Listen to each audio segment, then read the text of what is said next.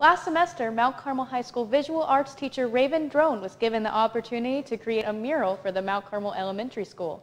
Drone was assisted by 3 of her students, Katie Jackson, Laura Judge, and Taylor Woods.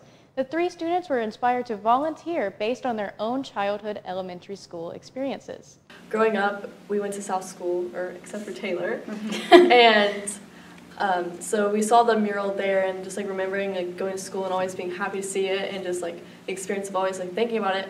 And then since we don't have South School anymore, there was no mural at the Wabash district. And so we just went ahead and like we're thinking about maybe we should do something. And this wall was just completely blank, and it was just a good idea to go ahead and do it.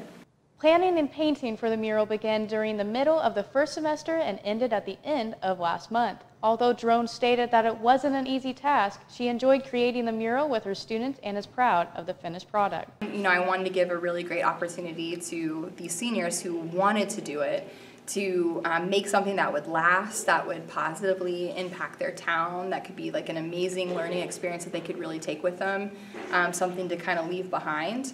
But I think also for the kids at the elementary school, we really wanted to connect them with art and give them an opportunity to just experience art in a way that maybe they're not getting to experience all the time at school. So having this painting, out, and I know that they've had that experience with kids walking by and just like oohing and awing over it, has really kind of reassured them about the importance of it and how wonderful of an experience this has been, and it's been really, really reassuring for me. So I think it was really about welcoming people as they came to the elementary building, but also just connecting elementary kids with art. From News Channel 15, I'm Maggie Blyer.